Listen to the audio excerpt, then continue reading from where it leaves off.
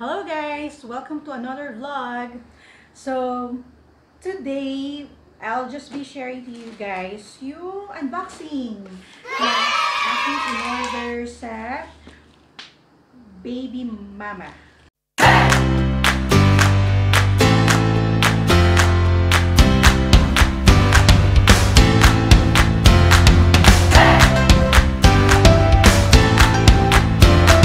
Wala talaga akong balak bumili nito. This is an electric breast pump. Wala akong balak bumili nito before kasi feeling ko kaya naman na ng letdown. Pero based sa na-experience ko ngayon, ang bilis mag-engorge ng breast ko. So napupuno kagad siya. Expect mo yan pagkatapos mag-breastfeed namin ni baby. After wala pang 1 hour, as in matigas na naman siya. Tapos, which is usual naman, no? Kapag nagbe-breastfeed kami ni baby, may letdown naman talaga. Pero there are times na kahit wala si baby, hindi siya dumedede, as in talagang tumutulo talaga siya. So, I don't know kung talagang face lang yon ng pag nagbe-breastfeed ka. I really don't know. Pero, para makatulong na rin, ito, nag-order kami ng breast pump. And, medyo mahirap siyang tanggalin pala. Wait lang, kukuha lang ako ng good thing. A few moments later. Okay. So, ito, ano ba sinasabi ko kanina? So, ayun nga. So, naghanap ako ng breast pump na hindi masyadong mahal. Actually, hindi talaga mahal. And at the same time, double na rin yung gusto ko sana compared to sa single. Ako lang naman to mas preferred ko yun. Okay. Pero yung ibang mama, mas gusto nila na single, mas gusto nila na manual. Iba-iba naman tayo ng preference eh. Pero ako talaga, mas okay na sa akin yung electric para mabilis-bilis. Although alam ko yung mga cons nun based sa mga na-research ko. Tignan natin kasi mas masakit daw siya, lalo pag double, mas masakit daw. Tignan natin. I'm really hoping na maging hiyang sa akin itong breast pump na to. And sana makatulong talaga siya. Sige, buksan muna natin. Since December 12 ngayon, nung nakaraan, buti na lang, hindi ako pumunta sa store ng Baby Mama. Kasi December 12 pala ay meron silang sale. So, inantay ko lang yung sale. Ka-chat ko chinat ko sila. Meron naman silang chat service. So, for December 12, meron silang 15% discount. Tapos, free shipping sila within Metro Manila. Which is really, really good. And, ang maganda pa kay Baby Mama, kapag nag-order ka, ang cut-off nila is 6 AM. So, kapag nag-order ka before 6 AM, the same day, marireceive mo na rin yung item. Diba? Ang galing-galing. Ang pinili ko is itong Wisemom Pocket Rechargeable Double Electric Breast Pump. Diba? Para akong mag-o-opisina na ulit. Mag-physical office. Pero ito na yung binili ko kasi we'll never know. Mapadito man or kahit at least diba pag nagta-travel kami, kung saan kami pumupunta, pag nasa labas, at least hindi na ako maghahanap ng outlet at hindi na malaki yung dala-dala ko. And at the same time, hindi siya ganun ka pricey. So I think ang original price nito is 1,999 if I'm not mistaken. Lagay ko na lang din dyan. Tapos meron silang 15% discount. So I think ito ay 1,696, something like that. So ito na siya. Meron siyang, so nakaano siya, bubble wrap. Tapos, ito yung box niya. Ito, extra ko itong binili. Ice pack. Hindi siya kasama dito kay, separate to. Pero dito sa box, kasama niya ay, isa lang yata to, breast milk storage bags. Bags, plural. Pero isa lang siya. Isa lang siya. And 180 ml, 6 ounce. So, meron siyang kasamang ganito sa loob. Then, uy, is this breast pad? I think this is breast pad. Alam nyo ba, Dati wala akong planong bumili ng breast pad. Ang binili ko talaga is 1, 2, 3, 4. Bali, 4 pairs lang siya. Oh my God, kailangan pa talaga ng breast pad. Lalo nakakatulog talaga siya ng tulong. Laking tulong. Then, what is this? Oh! Bakit ako bumili nito? May kasama naman pala siyang gano'n. May ice pack daw. Oh, may libre pa pala. What's this? Breast bag din siya. 200 ml. 7 ounce naman. Dalawang breast milk bag. Tapos ito pa. So, tatlo sila lahat. Tapos, meron siyang ice pack. To. Reusable to. Based dun sa mga reviews na nabasa ko, 2019 Best Breast Pump. Siyempre, ano na rin, depende na rin sa preference nyo. Pero ang number 1 talaga dun, Spectra S1. Grabe. Pero ang maganda is si Wisemom Pocket Rechargeable Double Electric Breast Pump. Kasama siya doon. Diba? Tapos ano lang siya, 1.6 lang siya. Hindi lang. Mahal din naman yun. Pero compare sa ibang breast pump. So, okay na to. So, okay na siya. Directions.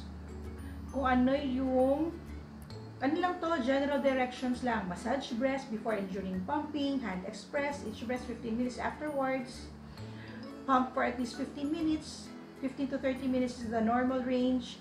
Some moms need to get used to the pump before being able to let down with the pump. Just pump every day and this should increase in 2 weeks. Ito yung lagi ko nababasa talaga. Kahit na anong pump, laging parang mag-normalize yung magkakasundo kayo nung pump. 2 weeks or mag-increase yung napapump mo in 2 weeks dapat. Pag hindi, punta ka na lang ulit sa pinagbilhan mo. Baka kasi mali yung ginagawa. Ako hindi ko pa rin talaga alam. Ano ko pa siya. I-check ko pa kung paano gamitin. Ang maganda sa Baby Mama, I think meron din naman ganito sa ibang shop. Pero si Baby Mama, sila yung legit ba tawag? Seller ng mga breast pumps. Here in the Philippines, hindi lang si Wisemom, meron din si Spectra, I think meron din sila Medila. So, marami silang breast pump. And, pag pumunta kayo sa physical stores nila, pwede kayong mag-test. Yun yung mas maganda. Para at least makikita nyo talaga kung ano yung suitable na pump sa inyo. Pati yung flange size. Ako, totoo lang, hindi ko alam yung size ko. So, etong nabili ko, I think 20 to 26 mm yung flange size niya, if I'm not mistaken. So, I'm hoping na ano naman siya sa akin, suitable naman siya or fit naman siya sa akin.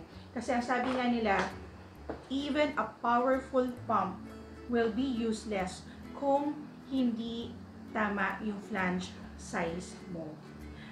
Hindi ko pa kilala yung mga parts na to. Siguro i-insert ko na lang. Pero ano ba yung benefits nito? Or ano ba yung features nito? So, it is rechargeable. Strong suction daw, up to 300 mmHg. 2 suction modes, I think that's the massage, tapos yung express mode. Yung iba, yung ano nito, yung mas mahal na version nito, meron siyang 4 modes. Meron pang rhythm, meron pang, nakalimutan ko yung isa. Basta yun. Tapos, closed system, prevents backflow of milk. Kasi yun yata yung pwede maging problema kapag gumagamit ka ng pump. Then, it also has a 1-year warranty. So, ito yung tube niya. Ito yung, ano po na to eh? Ito yung base, nilalagyan ng pump. Nung bottle. Then, ito yung, ako, hindi ko talaga alam. I think this is the flange. Ito, if I'm not mistaken. Uy, parang maganda. Yung sinasabi nila, yung parang pakurba na ganito. So, yan siya. Yung, meron pang sinasabing valve eh. I think this is the valve. Tapos, ano sila, I think for this model, meron nabibili na separate valve. So, ibig sabihin, nasisira yata to, nagdudumihan. I'm not sure. Kikilalanin ko pa siya. Hindi pa kami magkaibigan ngayon. Ano ba to? Ito ba yung takip? Ito yata yung takip. O, tama. Ito yung takip. Tapos, meron na siyang kasamang bote. Ay, meron siyang extra bulb, oh. This is the sealing disc. Oh, kilala ko siya. Kakilala kami. Alam mo, yung problema talaga ako sa sealing disc. Hindi ko siya ma-seal.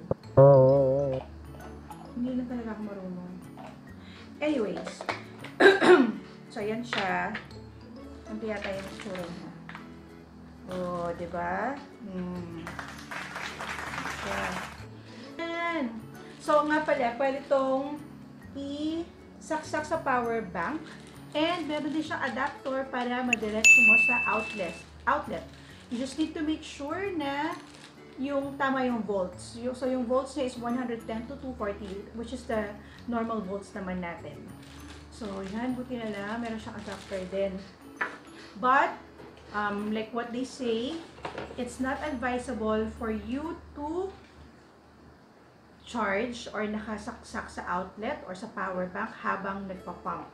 Kasi pwedeng masira yung motor daw or even yung ano mo, yung cells mo. Basta yun, hindi siya advisable. Product description: compact and portable, super silent, window LCD screen that shows massage or the expression mode, battery life, suction level, and time elapsed. Touch panel controls, battery life up to 100 minutes or more per full charge. So, 100 minutes is 1 hour and 40. Can be plugged to a 2A power bank, strong suction strength. Massage mode has 6 levels, while expression mode has 9 levels.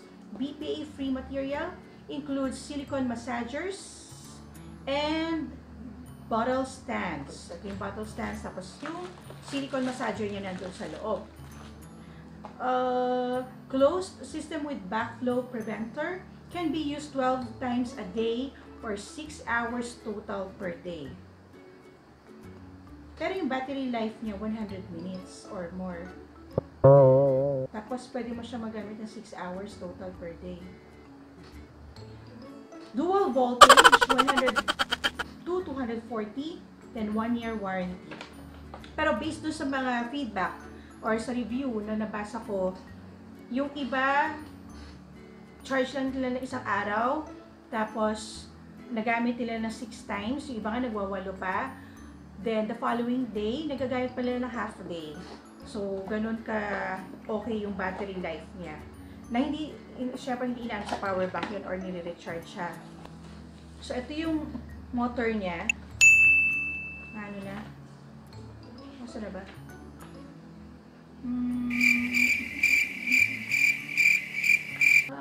Hindi siya mabigat. Okay naman siya. Tapos dito yung outlet. Dito yung outlet. Tapos dito rin yung tube. Outlet tube. Tapos ito, touch nga siya. Touch point. Touch point ba tawag? Touch screen. Tapos may LCD siya. And ang maganda sa kanya ay meron siyang ganito. O, diba? Lakad-lakad ka habang nagpapump. Diba? Or kaya nakasabit, ano. So, pag-aaralan ko paano siya gawin. Ang maganda pa pala doon sa sinasabi doon sa review is, hindi ganon kahirap daw i-assemble. Pero since beginner ako, pag-aaralan ko pa siya. Yan, matigas na naman ang aking breast. Kailangan ko nang mag-pump. Pero pag-aaralan ko muna siya. Probably I can use this tomorrow. So, magle-let down muna ako at mag-hand express for today. So, yan. Ito ang ating unboxing. I'll update you guys kung ano ang magiging result ng ating pagpapump. I'm not sure kung if that will be a separate video or probably idadagdag ko na lang dito sa video na to. So, there you have it, guys. Ito ang Wisemom Pocket Rechargeable Double Electric Breast Pump. And available siya sa Baby Mama. Tama ba? Mamaya iba-iba yung ano, ayan, Baby Mama. Ayan. Meron silang mga physical stores. Hindi to hindi to sponsor. Pinili ko talaga siya. So, there you have it, guys. See you on the next one.